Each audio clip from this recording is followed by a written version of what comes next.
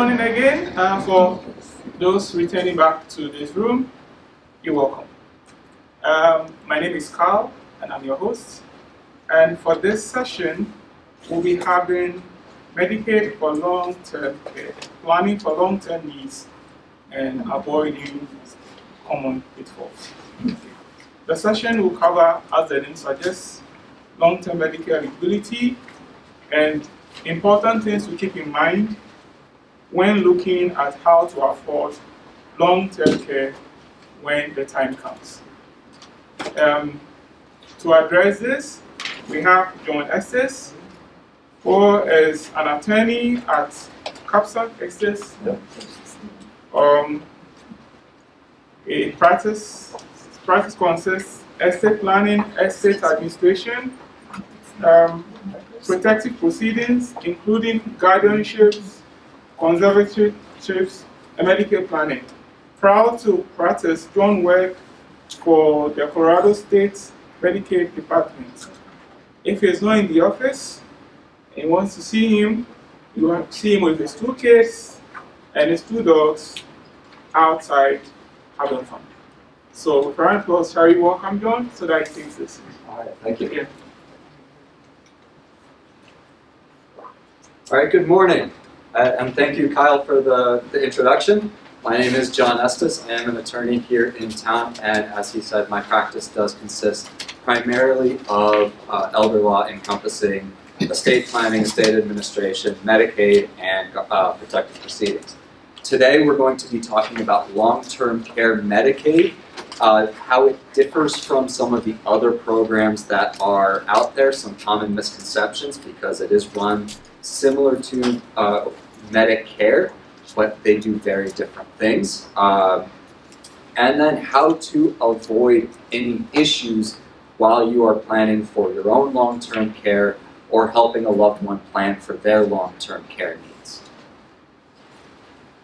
Okay, so first off, Medicaid in Colorado is broken into 2 separate programs. And this is a oversimplification, but you've got your normal Medicaid. This is for low income. This is your replacement for basic health insurance.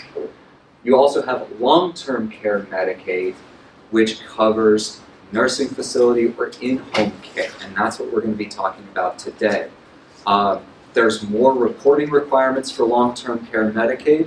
There's more asset disclosure requirements for long-term care Medicaid. So if you know someone who is on Medicaid and what we're talking about does not sound like it applies to their situation, it might be a completely different type of Medicaid. It can be for elderly individuals, it can be for individuals with disabilities, it can be for anyone who needs assistance with at least one activity of daily living, or ADL. And those are things such as walking around, cooking, cleaning, bathing, dressing. The things we do every single day that many of us don't even think about. But if you need assistance with at least one of those, you may meet the medical requirements for long-term care Medicaid. It is different from Medicare, which is health insurance for the elderly or for individuals with disabilities. And this is where a lot of confusion comes in, because Medicare is billed as you get to 65 or you have a disability, this steps in. Medicare is similar to the normal Medicaid in that it is a substitute for or addition to your normal healthcare insurance. But Medicare does not cover a lot of the long-term care needs that individuals have. Also, Medicare is an entitlement program, which means if you have a qualifying disability or if you are over the age of 65, you are entitled to get it. You apply, you're automatically going to get it as long as you fill out all the paperwork correctly. There's no limits on how much income you can have. There's no limits on how many assets you can have. Medicaid is often referred to as a welfare program. I prefer talking about it as a safety net program. This is there to help you out once you have exhausted all the other avenues for covering your care needs. It does have strict income limits, which we will talk about. It does have strict asset limits, which we will talk about. And here's the differences in coverage. So Medicare will cover up to 100 days of long-term care. If you've got a long-term disability or a long-term health care issue, that's only slightly over 3 months. It's not going to cover you for the rest of your life. It will help cover prescription drugs you need. You can also have it help out for short-term stints up to 20 days in a skilled nursing facility for rehab purposes. But after those 100 days or 20 days, depending on which situation you are in, expire, Medicaid's going to stop covering and you're back to looking at private pay or some other coverage for your care. Medicaid covers everything that you need for long-term care. Not perfectly. There's issues with some things that once you're on long-term care Medicaid, if you need dental, if you need vision, there's processes that you have to go through that are overly cumbersome, but you can get it. But it is going to cover all of your costs in a skilled nursing facility at a qualifying facility. It can cover all of your in-home costs to have a caregiver come into the home and provide those services for you in the home. All right, with Medicaid eligibility, and again, for any time I say Medicaid for the rest of this presentation, I'm talking about long-term care Medicaid, not your basic Medicaid. Another caveat is Medicaid is state-specific. Medicare is a federal program. It has the same rules no matter where you are. Medicaid is state-specific. It's a joint federal and state program. So all of the information I'm talking about with Medicaid is Colorado-specific. If you know someone in another state who's looking at this, they're going to have similar rules, but I can't promise that they're going to be identical to what we're talking about. With long-term care Medicaid, there are 4 primary eligibility criteria. First is you have to be a resident of the state in which you are applying. You don't have to be, you can have multiple places where you live. It's wherever your primary residence is. So if you spend time in multiple states, apply in the state that you spend the most time, that you file your taxes in as a primary resident. Obviously, you're going to file both states if in income there, but it's wherever you consider your primary residence to be and wherever you want to receive care. You have to have a qualifying, need assistance with a qualifying activity of daily living. Oftentimes by the time we're applying for this, it's pretty clear that that's the case. If it is borderline, Medicaid will send someone from another agency or another company to perform an evaluation of your ability to take care and meet your daily needs. That's called a ULTC 100.2, I think is still the number for that. If that comes back and Medicaid says you don't qualify medically, you can always ask for a reevaluation if you or your loved one was having a good day that day and it just didn't come across the true extent of your needs. The second requirement is you must have income that is 3 times the supplemental security amount. That number is set annually. It does get a cost of living adjustment. I have the exact number later in this slide, and I can provide copies of this PowerPoint upon request after this. I did not print out copies, but these numbers do get updated automatically, and there are resources where you can find what the numbers are each year. Usually the new numbers come out in April or May, backdated to January, which is not always the most helpful for us, but we work on the state's timeline on that, on getting those adjusted numbers.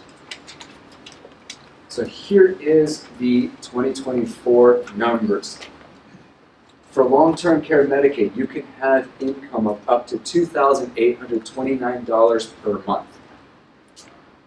The fourth requirement for long-term care Medicaid is what you can have in countable resources. That's $2,000 for an individual.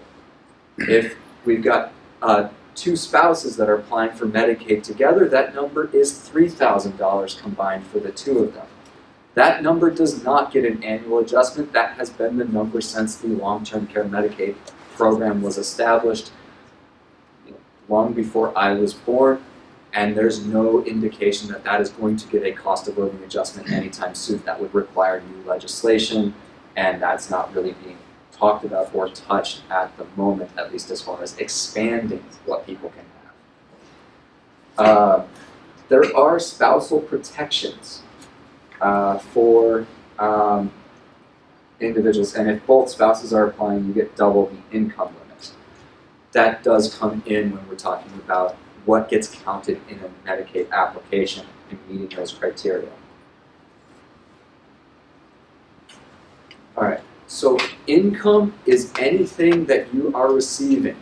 It is not defined the same as taxable income. It is not defined the same as income for other government programs. So if you're familiar with how income is treated for programs such as SNAP or TANF or Social Security, it's different for Medicaid.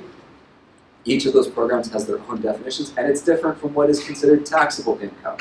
But we're looking at any income or any resources that are coming in, and that can be earned income from employment. That can be annuity payments that you're receiving from an annuity that you have.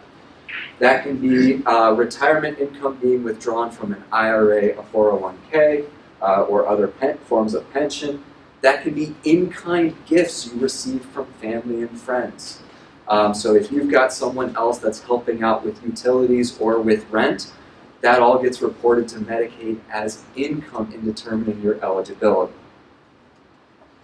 Spouses' income is treated separately. So if we only have one spouse that's applying for Medicaid, the applicant spouse's income looks at that 2,800 number. The non-applicant spouse's income is not looked at in factoring in whether or not the applicant is eligible for long-term care Medicaid. And that does play in when we're looking at ways to help protect assets for the non-Medicaid spouse to keep them, in the community with their normal standard of living. You can play around with how that income is treated. There are a number of spousal protections to help out the non-Medicaid spouse. One of those is the minimum monthly minimum needs allowance. Maintenance needs. I'm missing one M in there in the description. Monthly minimum maintenance needs allowance. If we've got two spouses with disparate income amounts, and the Medicaid spouse was, say, the primary earner, they're the one that paid in more to that pension or to that retirement account or into Social Security, and they have the higher monthly payment, then what this serves to do is transfer some of their monthly income to the non-applicant spouse to make sure that they can continue to meet their needs. This amount is a range. There is a minimum amount that we need to bring it up to, and then there's a maximum amount that Colorado will allow. And whether you can bring it up to the minimum or the maximum is a calculation based on a formula where you can put in your rent, your utilities, your cost of water, electricity, any medical expenses, prescription drugs, whatever, and it will spit out, this is what you're entitled to bring your income up to. And then once the Medicaid applicant is on Medicaid, the first portion of their income gets transferred to the spouse to get them up to that number. And if this sounds complicated or if you have questions, I'm happy to answer those later. Its simplest terms is it's a formula to make sure the non-applicant spouse can continue to stay in the community, live in their home, meet their needs. If the non-applicant spouse is the higher earner and has enough to meet those needs, this does not really apply. All right. For married couples, income is still separate. If you're applying together, the income is all lumped together. From a planning perspective, we get to play around with income a little bit more than assets. And I'll talk a little bit about that when we get to the assets, but also because they are separate, we can try and set up more of the income to go to the non-applicant spouse to make sure their needs are protected. The second way that we can play with this is not a hard and fast number. If you remember a couple slides ago, the maximum amount of income you're allowed to have is just over $2,800 a month. The average cost of nursing facility care in Boulder County is much closer to $10,000 a month. So you can see there's a pretty big gap there where you may be over the income limit, but be making nowhere near enough to cover your ongoing medical costs. In instances like that, we can use a declaration of income trust. And as far as trusts go, this is a trust document.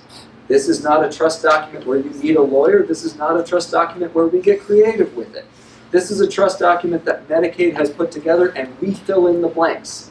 And what this trust document does is it says if you are over $2,800 a month in income, but you are under the average nursing facility cost in your region, then we add whatever your excess income is into that trust and use that money to pay your patient payments towards your care, and you are eligible for Medicaid.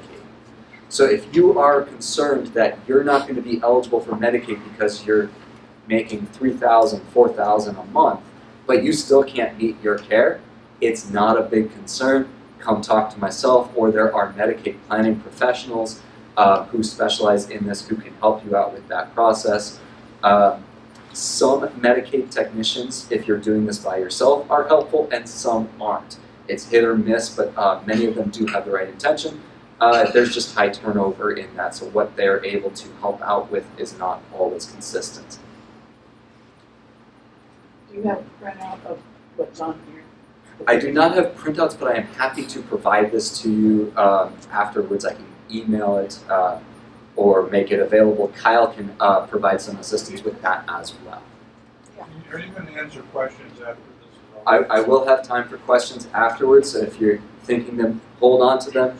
I will provide time, and I believe I am the last presenter in this room, so I know we got a little bit of a late start because I was not, I'm using my kid's computer, which did not have PowerPoint on it, so Kyle had to help me out. So I am happy to stay afterwards and answer all questions. All right.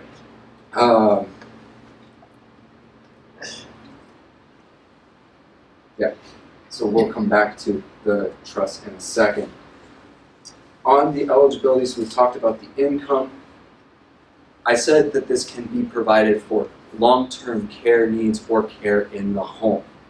Each state is allowed to seek waivers from the federal government for what services Medicaid provides. There are certain services they must provide, and then they can request to be able to provide others with Medicaid funds. Colorado has been one of the most aggressive in this country in seeking permission to provide Medicaid to people in their homes, what is called home and community-based services. There are 16 different waivers that you may be eligible for. So if you want, if you need assistance and don't want to go into a facility, that shouldn't stop you from looking to Medicaid as a possible source of payment for that, because you likely are eligible under one of those waivers to have in-home care provided for you, covered by long-term care Medicaid in Colorado. All right. So I'm going to, before we get into trust, I'm going a little bit out of order, but I'm going to talk about assets because that's going to inform the trust conversation as we start planning here. Medicaid has that strict $2,000 limit on countable resources. And that's, what do you own? In defining countable resources, it's easier to define what is not countable, because that list is much smaller. Your equity in your home is not countable up to a certain threshold amount. That amount is roughly $650,000. That number does change every year based on home prices in Colorado. Life insurance policies are countable only to the extent that they have a cash benefit. So death benefit is not counted, but if it can be cashed out, the cash out value is counted. Irrevocable burial policies are not counted. One vehicle is not counted. And that can, if it's a couple applying, we generally look at what is the most expensive vehicle. That's the one we're not counting. The other one does count. And then personal property, furniture, clothing, technology, those types of things are not countable. There are a couple other exceptions that don't come up very often, but effectively everything else is a countable resource and counts towards that $2,000. And for resources, we don't separate that out between a married couple. So if you are applying for Medicaid and your spouse is not, it does not matter whose name the asset is titled in. It counts in seeing whether we are at that $2,000 amount. However, if you have a non-Medicaid spouse, the community spouse that I've mentioned a couple times, they get some protection on what assets they can have and still have their spouse be on Medicaid, and that's called the Community Spouse Resource Allowance. That number does change every year as well. Currently, that number is $150,600, which means if one person in a couple is applying for Medicaid and the other is not, they can have a combined $152,600 in countable resources and be eligible for Medicaid. Also important, that number is when there's a couple applying, that number is a snapshot in time. So if the individual is not married and applies for Medicaid, they have to have under $2,000 when they apply, and they have to keep it under $2,000 the entire time they are on long-term care Medicaid. If it is a married couple that is applying, they can have $152,000 when they apply, and once the Medicaid spouse is approved, the non-Medicaid spouse can regrow their equity over that $152,000 number and not jeopardize the eligibility of the Medicaid spouse. All right. There are 4 Medicaid compliant trusts. And this is a trust where you can be a beneficiary and not jeopardize your Medicaid status. The first one we already talked about is the income trust if you are over income.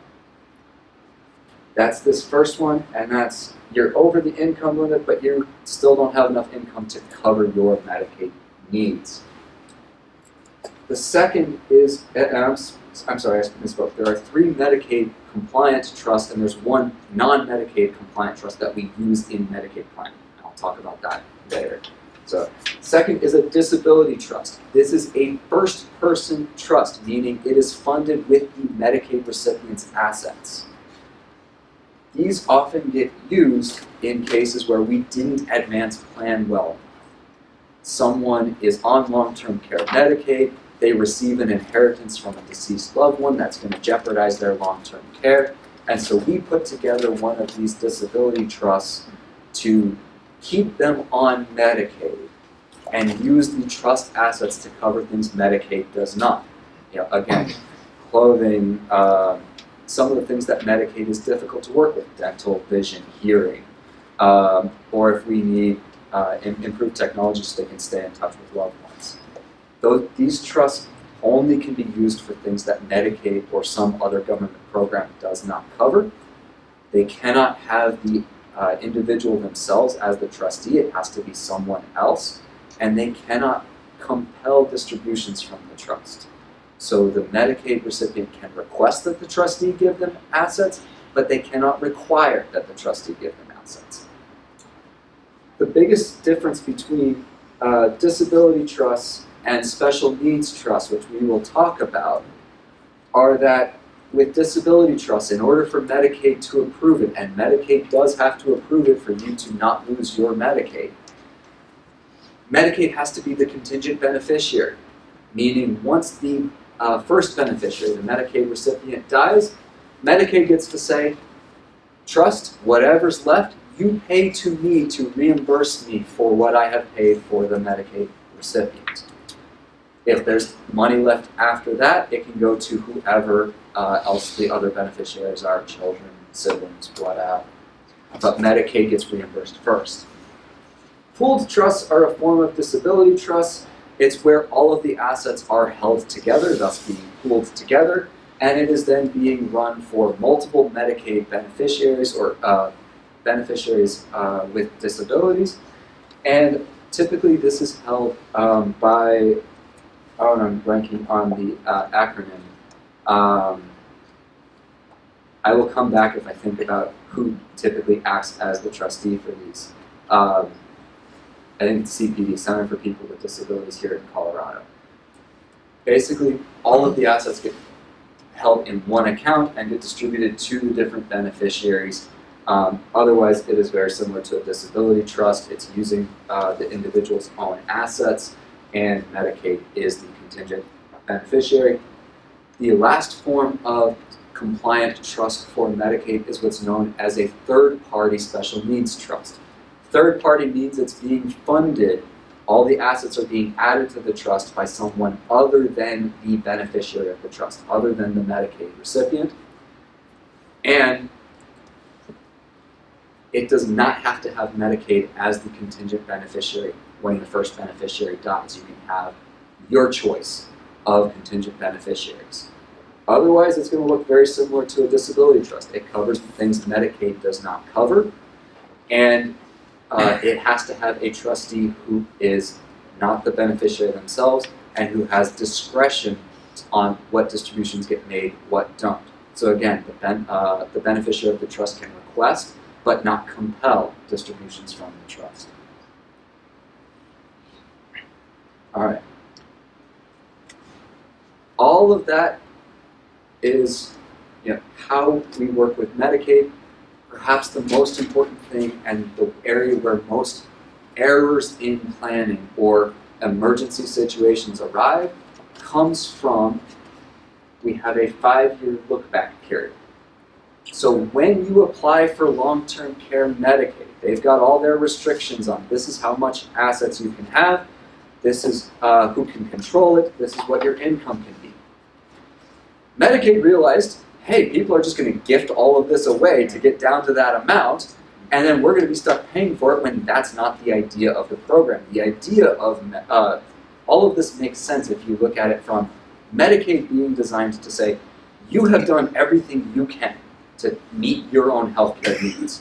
You have exhausted all of your available opportunities, and we don't want you to die because you don't have that. So once you have used up all of your needs, we will step in. And for a long time, there was a much shorter look-back period with much different rules. And Medicaid found people were talking with attorneys like me, but not me, because this all happened before I got my license, and saying, I want to preserve as much of my assets for my family as possible, and I want the government to pay for my health care. And so they would gift it away to their children, spend down artificially, and then get on to Medicaid. And Medicaid said, we're done with that. So we now have a 5-year look back that says from the moment you apply for long-term care Medicaid, we have a right to look at every transaction you have engaged in over the previous 5 years. And if you have given away anything without receiving fair compensation in return, then we're going to impose a penalty period during which you are not allowed to receive long-term care Medicaid. That penalty period is calculated based on the value of the gift. It does change because it is contingent on what the average nursing facility cost in your region is. But roughly speaking, in Colorado, every $10,000 you give away means you are ineligible for 1 month. That's a rough ballpark estimate. And there are strict rules around this, where you can mess up without really thinking about it. So those are some of the pitfalls that I want to talk about now. Also important, there is no maximum period of ineligibility. So if you give away assets that cause a period of ineligibility more than 5 years, they are not restricted to just that 5-year look back. They can say you're ineligible for 10 years, 15 years, whatever. If you end up in that situation, Hopefully you didn't get advice, because if you got advice, whoever did it was negligent. There's ways to avoid that. All right. That transfer without consideration, the Medicaid department gets a presumption that you did it with the intent to qualify for Medicaid. So if you did it for some other reason, and you say, you know, I gave this away, I didn't get fair value, but I have good reason for it, and it had nothing to do with my eligibility for Medicaid whatsoever. The burden is on you to convince first the county, and if the county won't agree with you, to convince an administrative law judge that your reason is sufficient to rebut the presumption that Medicaid gets to say. So an example might be, I was healthy. My son had severe medical problems. I paid for his medical care. And then my health deteriorated within the next 5 years, and I ended up needing Medicaid. But at the time I made the gift, there was no reasonable assumption I would need Medicaid. I had sufficient money to meet my needs. You know, that's an example, and that's perhaps the best one you could present to an administrative law judge. Still isn't no guarantee. But any of these counts as that transfer without consideration. So if you're entitled to income and you choose not to take it, you waive your right to that income, that's a gift that Medicaid's going to say is going to cause a penalty period. If you are the beneficiary of someone's estate, either under a will or under intestacy, and you disclaim that interest, you file paperwork in that case saying, I don't want to receive my share, the value of what you would have received counts as a gift. Obviously, direct gifts to friends, family member, whoever, count as a transfer without consideration. Transferring assets into an irrevocable trust of which you have no control counts as a transfer without consideration. Married couples have a right to a spousal elective share, which is even if your spouse writes you out of their will, you can claim up to 50% of the estate. If you fail to do so, that could be a transfer without consideration. Family allowance from the estate, so if the estate's insolvent, but there's creditors that are going to eat up the whole amount, but you don't take the part that's protected. If you are injured and you decide not to avail your rights through insurance or personal injury, that could be. That one is very much a gray area depending on a weighing of all of the factors. And transferring assets into an irrevocable private annuity.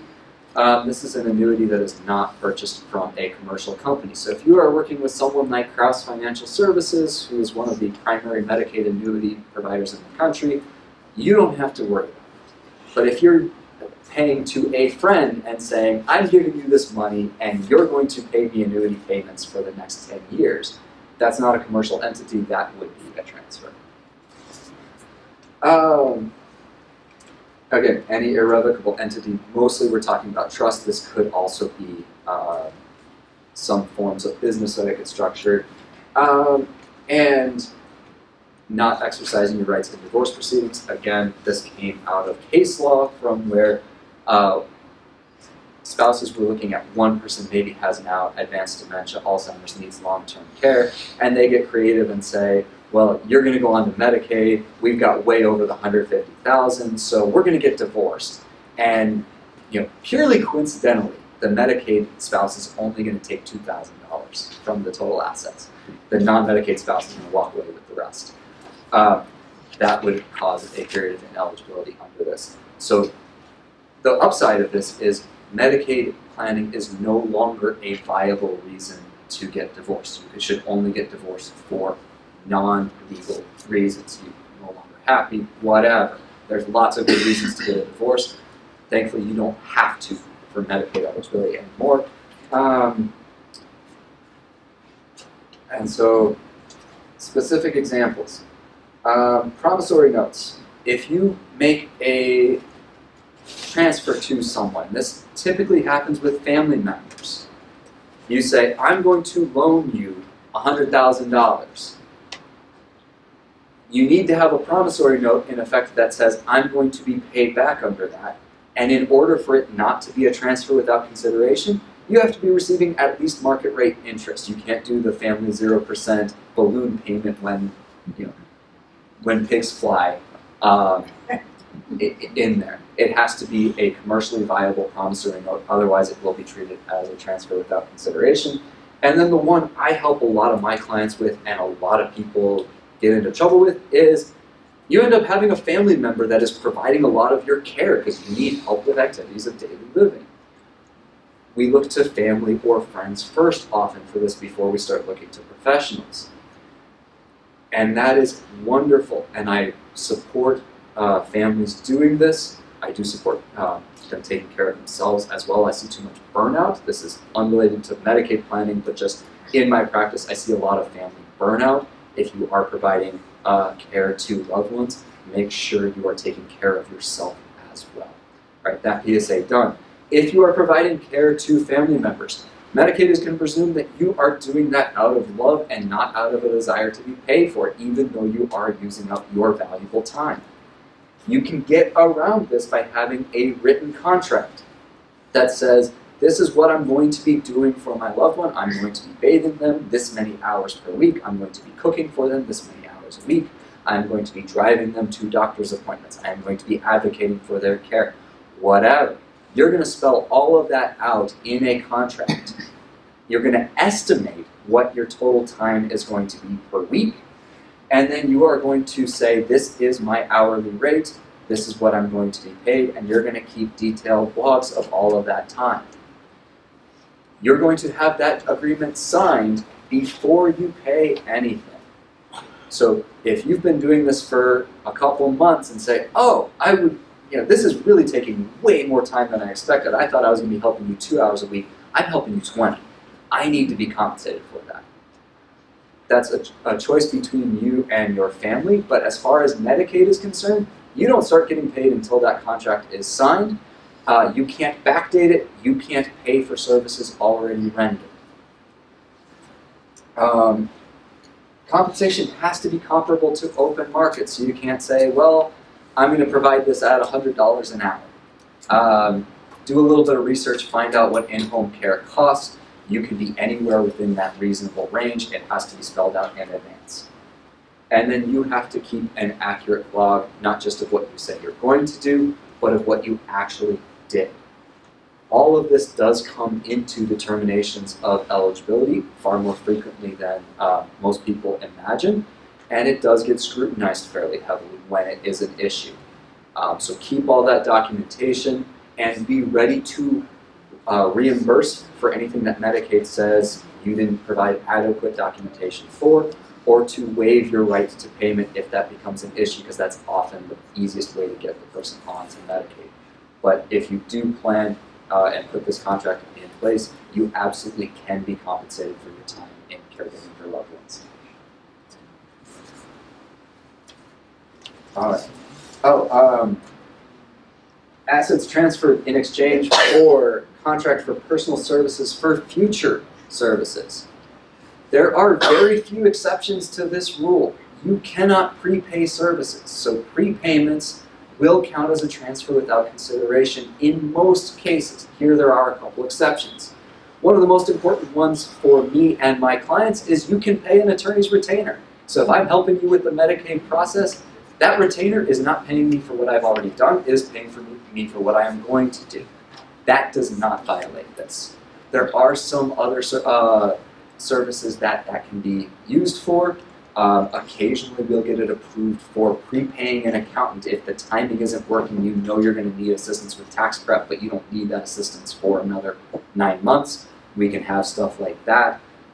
There are some professional services that are not available for this, but you can't say, my daughter is going to provide services for the next 6 months to me, so I'm going to pay her $30,000 now, and that will cover the next 6 months of care. Medicaid looks down on that. All right. What things that don't count as transfers without consideration? Any property that's titled to a spouse is not a transfer without fair consideration. You look at all those assets jointly. What that means from a planning perspective is if we've got one person that's going on to Medicaid and one who is not, we will usually transfer all of the assets into the non-Medicaid spouse's name for a variety of reasons, and that's not going to cause any transfer without consideration. Children who are under 21, so they are dependents, if they are disabled, and siblings who already have an equity interest in the home and have been living in there at least 1 year before you go on to Medicaid. If you have a son or daughter who is providing you in-home care, living with you in the home, providing that care to you for at least 2 years before you go on to Medicaid, or before you go into a long-term care facility, you can transfer the home to them, and that's not going to cause a period of ineligibility. But they have to have been providing you care for that time, not just living with you for that. And then you can transfer into trust. When we are transferring into trust, thank you, Kyle, there are a couple things to be aware of. The first is we often use revocable trusts in estate planning for a number of reasons. Any assets that are in a revocable trust, when you apply for Medicaid, count towards that $2,000 limit, even if the asset would have been exempt if it was not owned by the trust. Most common example, you retitle your home into the trust. If it's in your name alone, it doesn't count towards that $2,000 limit. If it's in the trust, now the whole value of that counts against that $2,000 limit. There are reasons for it. They don't make sense to most people on first glance, but it has to do with Medicaid's estate recovery rights afterwards, which I will talk about a little bit. And benefits of individuals under 65 who are totally disabled. That's one, similar to if you were transferring to a disabled child, so that's why trusts into that are permissible. Medicaid's logic there is if I'm giving you a house or some other asset and you're totally disabled, by giving you that asset, you're going to be less reliant on Medicaid or other public services in the future, so you're saving us money. We'll permit that from a public policy perspective. All right, rebuttable presumption, I'm going to go through very quickly. You have the burden, it's clear and convincing evidence that it was for some other purpose and no reason for the transfer included Medicaid eligibility. Walk away from this knowing if you are in this position where you are arguing this, you're probably going to lose. Medicaid is not forgiving, and their regulations are very strict on what does qualify as a rebuttable presumption. And if you end up in front of an administrative law judge arguing this point, I'm not telling you not to argue because there are certainly times where that's the only course of action available to you, but their hands are largely tied. All right. There is an exception for undue hardship. If you would be, if your immediate healthcare needs would be jeopardized by having a period of ineligibility, you can petition the county to give you a waiver for undue hardship. They're not going to grant this if you just gave everything away willy-nilly, but where I have seen this a couple times is instances where someone gave everything away. The family example, I paid for a family member's medical expenses and then now I need my own. That could be a good reason for a hardship. I've got nowhere else to go. I've got no family that can take me in and provide me services. I've got no friends that can take me in and provide me services. By the time you're Medicaid eligible, you already have no assets to pay for your services. They make sure of that with their own regulations. And if I don't keep my long-term care, I'm at immediate risk of substantial physical harm. Okay, that's where my slides end.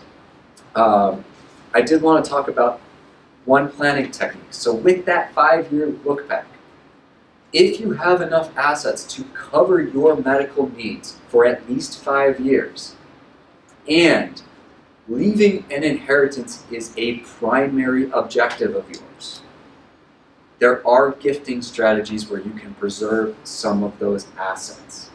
The most common is a what I refer to, because my mentor referred to it as a NIPIT trust. It stands for no income principal or interest. We use it solely for Medicaid planning purposes. It's an irrevocable trust that the client is not going to be the trustee of. They can't control it. They're going to make a trusted person the trustee of that trust. And in order for it to work, the person funding it cannot also be the beneficiary of it. We put in there enough assets that we want, all the assets we want to protect. We keep out enough assets to cover 5 years and then some of expected long-term care costs. And under no circumstances do we apply for Medicaid within 5 years of funding that trust. Because if we apply in 4 years and 364 days, the entire value of everything we put into that trust gets factored into that period of ineligibility calculation, and you're going to be ineligible for a while. So if you run out of funds before that, there are mechanisms to protect you, but they all require that you've got trusted people to help out. You've got family that's in a position to cover your costs, and you really trust that trustee. The other piece of this is the estate recovery piece, and I'm going to cover that quickly, and then I will open it up to all of your questions and stay until we get all of them done. When you are on long-term care Medicaid, the state keeps track of all of the money that they spend on your care. So they are keeping track of every drug, every room and board payment, everything that they spend from the moment you are eligible for long-term care Medicaid. When you die, they can seek to be reimbursed by your estate for everything that they have paid for your care up to that point. So they're treating it as a loan that we can get paid back from. Usually they go after the house for that. That's usually the only asset that's left that can even reasonably cover that. There are exceptions to estate recovery. One of those is if there's a surviving spouse as the sole beneficiary of the estate. Estate recovery comes out. If you had a son or daughter, a child that was providing you care for 2 years and living in the home with you, and they are now the beneficiary. So we didn't transfer it during life, but they're now the beneficiary of the property at death. That's exempt from estate recovery. There are undue hardship exemptions from estate recovery, and if the beneficiary is a disabled individual under the age of 65, that's also exempt. Otherwise, Medicaid can go after everything that's part of your estate after you die.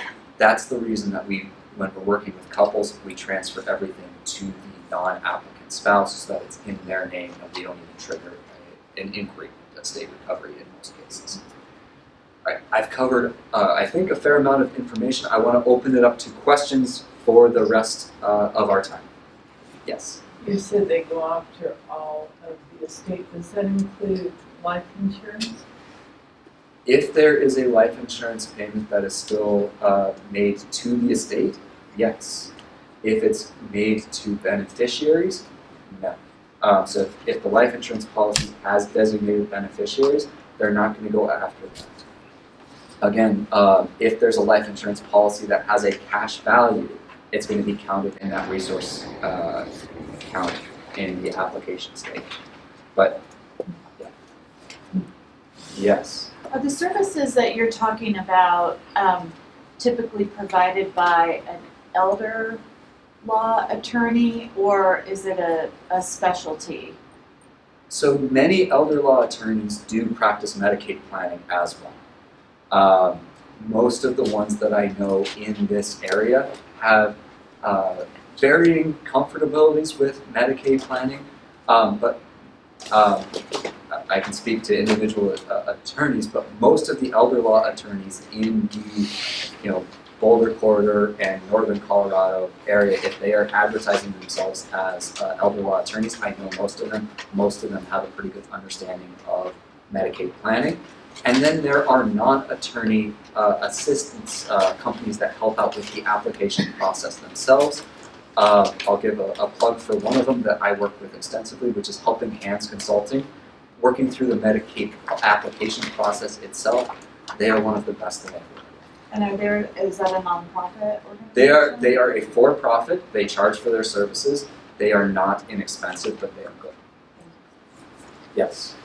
Earlier in your presentation, there was a question about if you're married, two people. You're married and one goes in. What is considered income as to the one goes in and the one that doesn't go in? Are they combined or not combined? They are separate, so incomes remain separate throughout the whole process. So if one person is the main, has most of the pension, and the other one doesn't, that person, if that person went in that doesn't have the pension, they're not going to consider the other person's pension for their... Correct. Okay. Yes. You have cards. I do have cards. I've got them setting up right next to this computer. I'll move them over here so you can grab them on the way out. Actually, I will do that while we're still talking so I don't forget. And how about getting a copy of your presentation? How can we do that? Could you repeat the question? Yes, getting a copy of the presentation. I'm happy to email that to anyone that would like. If you don't mind waiting for a little bit, I'll grab my computer, I'll get email addresses, and I will email my presentation to anyone who's interested.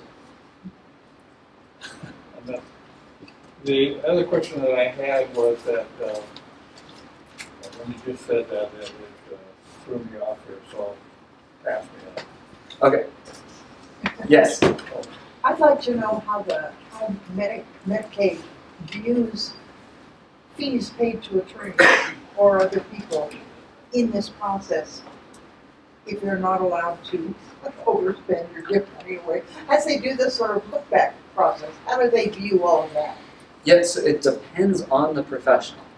As I said, attorneys' fees are not a transfer without consideration. The presumption is you're getting value for your services, and I certainly hope that every attorney you're working with is giving you value for your services. You can prepay that. So there's an understanding that some professions do require that amount up front. They don't count that against you.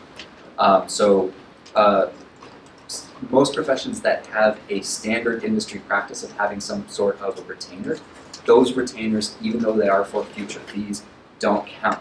Now, Medicaid does reserve the rights to challenge that. So if you came into my office and you said, John, I'm going to give you $50,000 to represent me in this Medicaid application, and we're going to put that into a retainer. Medicaid's going to flag that right away and say, that's not reasonable within the context of Northern Colorado Attorney Services for this. That sure looks like an attempt to set funds aside and get them back later, because when you're working with an attorney, whatever I don't bill comes back to you. So they will look into reasonableness of those attorney fees. Now, if they're looking, and that's going to depend on area. Boulder's a different market from Longmont's a different market from Fort Collins. But yeah, they're going to flag, oh, we've got $10,000 in an attorney retainer, or more than that. Give us more information. Something's not adding up here. This is probably either easy or inapplicable. If you, your Medicare and Medicaid goes to a large medical group and they don't provide the services they promise, Yeah. Is it difficult or lengthy to get out? Do you know anything about how to deal with that? Getting out of a facility? Getting out of a care unit that's taking my my Medicare and Medicaid. Okay, I can't speak to Medicare. I know just enough to be dangerous about Medicare. Medicaid, every Medicaid provider in the state has to be a Colorado-approved Medicaid provider. You get to choose which Medicaid provider you go to. So if they are not providing the services that you need, you can go to another Medicaid provider. Now, that's easier said than done, not because getting out is hard, but because getting into a new place is hard.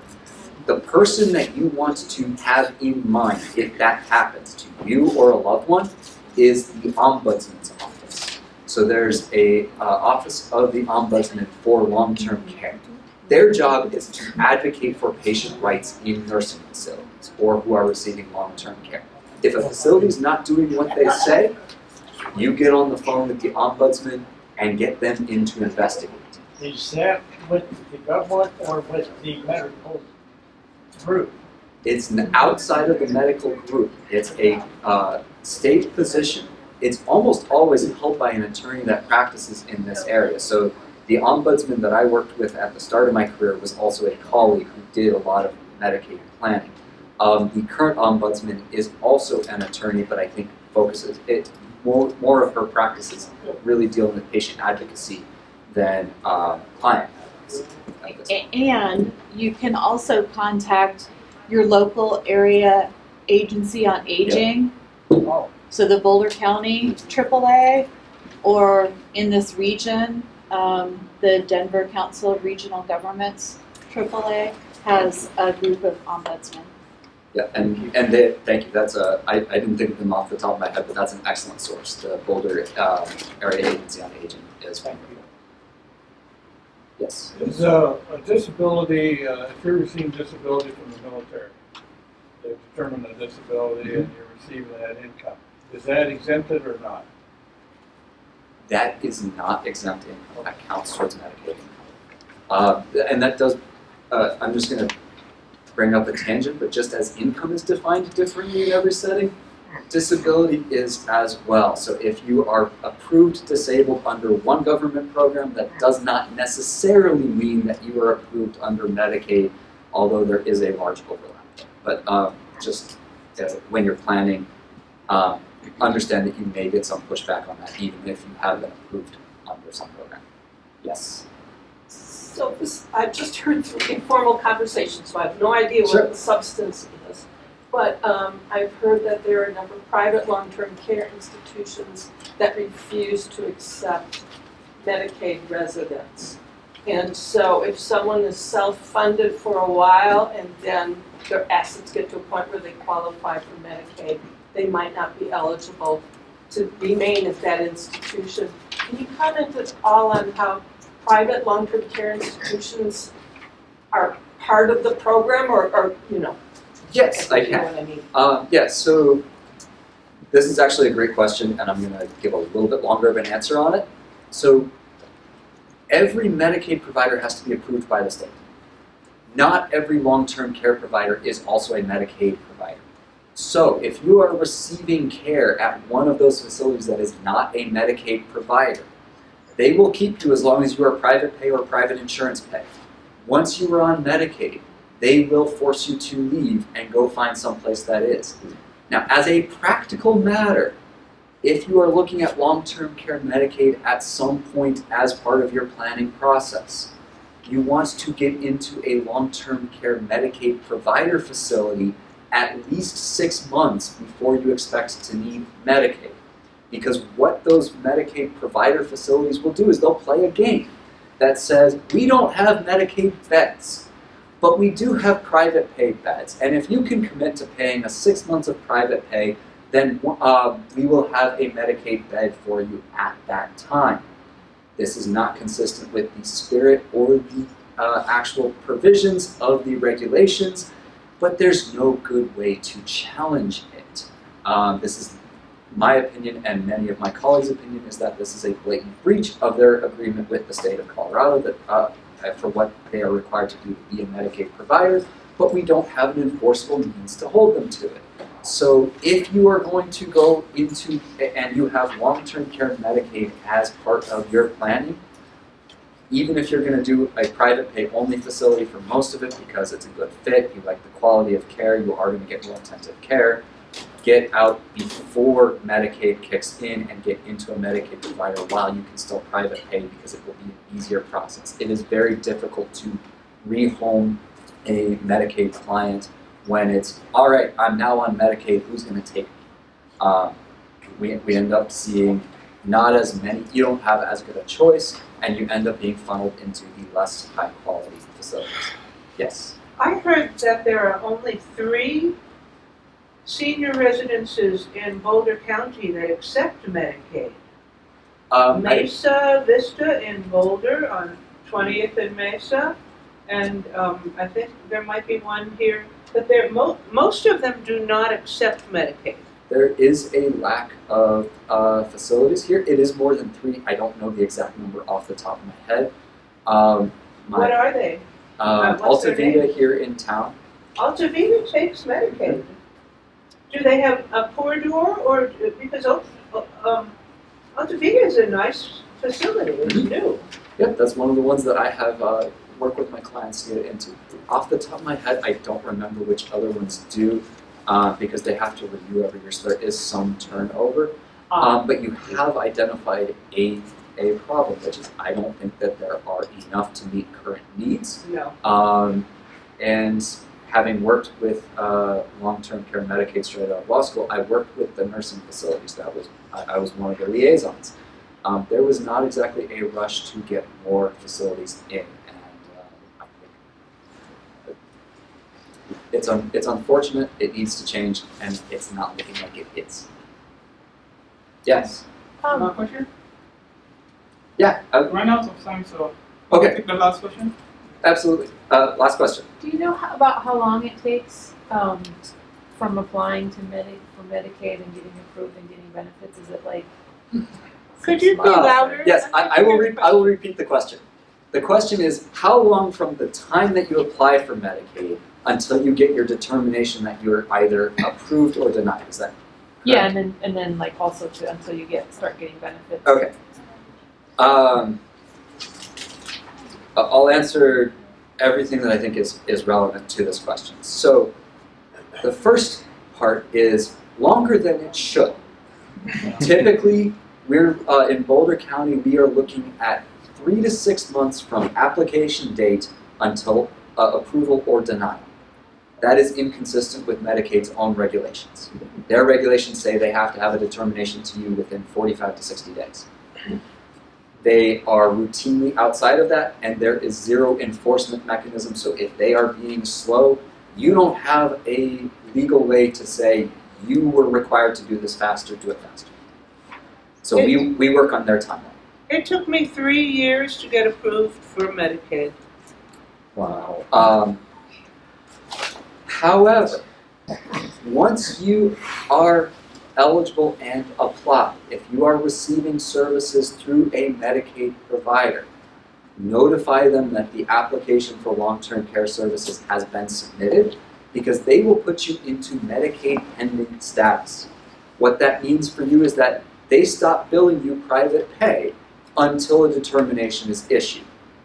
So if it takes 3 months, if it takes 6 months, there's a couple reasons you need to notify them. First, if you don't notify them that an application has been submitted, they don't put you into that status. They keep sending you private pay bills.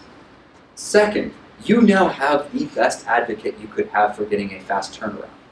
I'm an attorney. I get on the phone with a Medicaid technician and say, my client applied 3 months ago. They say, that's great. A nursing facility who is a Medicaid provider gets on the phone and says, my patient applied for Medicaid 6 weeks ago. I haven't been paid. Where's the status? That gets moved up on their list because they want to keep their providers happy because they don't have enough providers. So the best advocate you can have, not necessarily for a positive decision, but for a fast decision, is the facility itself. Notify them that you've been put into Medicaid pending. And then the third part is your eligibility date starts not on when they make the decision, but on the date you applied and would be eligible.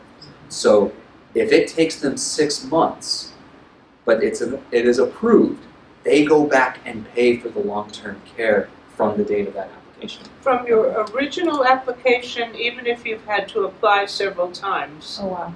you can get back pay going all the way back to when your original application was, once you've finally been approved if you don't give up or die, which they're hoping you will do. You can actually hope that the approval date is the date you would have been eligible. So if on your application you realize, oh, I had the finances in place 2 months ago, you can actually go back a little bit. I forget exactly how far, but I think it's up to 3 months. If you would have been eligible prior to applying, you can go back to that. One thing to note about that is if you ask for that, you are then opening up that 5-year look-back period to the date you applied minus the time received. Yes?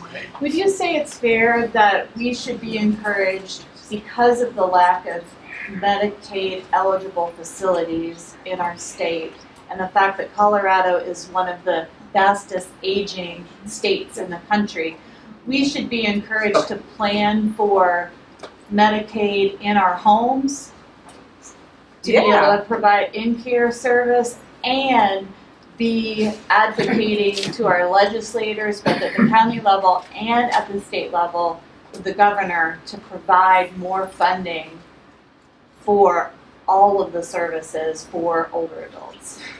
Yes, so on the funding side, I will say there's only so much the state can do. But advocating for expansions to Medicaid is going to be vital, not just in Colorado, but nationwide. We are an aging society. That's not a bad thing. It's just a reality. And the stats, the numbers tell us that over 50% of the population is going to need long-term care Medicaid at some point. When I was working with the state, and I don't think that this has changed, if anything, I imagine that the disparity has grown, but the largest line item on the Colorado budget is long-term care for Medicaid providers. Where it gets somewhat limited is it is a joint federal-state program. And the way that works is half of the money is paid in by the federal government and half has to come from the state. So they have to work with CMS, which is the federal agency that works with both Medicare and Medicaid, to approve any funding. That does not mean it is a waste of time to advocate for legislators to do this, but also if you can take steps to have your home ready for in-home Medicaid provided there, that's not a bad option for a number of reasons. From the non-financial side, many people do age better in their home if they can keep as many of their normal supports in place, if they can keep as much normalcy in place as possible.